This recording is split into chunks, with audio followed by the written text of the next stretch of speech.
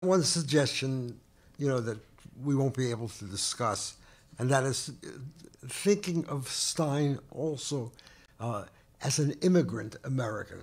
Yeah.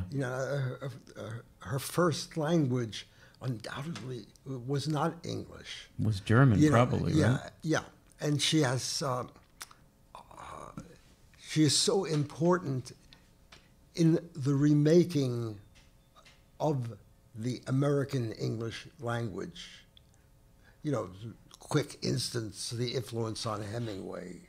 And in her own writing, and the recognition, which I have here, by William Carlos Williams, for whom this was also a great cause of his life, and who was also the son of immigrants. Yes, on behalf of his family, yes. To create a new American language. And it speaks of Stein going systematically to work, smashing every connotation that words ever had in order to get them back clean.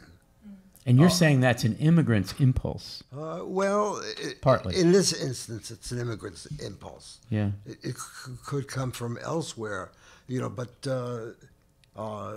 Williams and Stein, and Williams, the words, smashing every connotation. In my one meeting, in one of my 2 meetings with Williams. Wait, stop there. I'm sitting next to someone who had 2 in-person meetings with William Carlos Williams. Kind of goes a way back.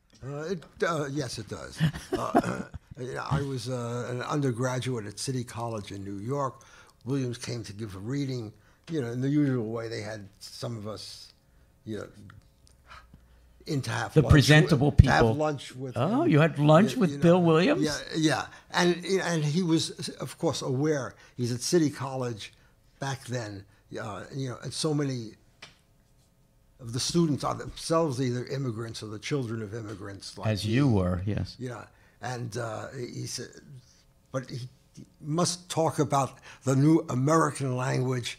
And he says, take that language, seize it, smash it to hell. You have a right to it. And I think that's also what he's finding in Stein, and that word smashing, repeating itself. So there's this strength and a violence there, but a good violence. Yeah, I love that.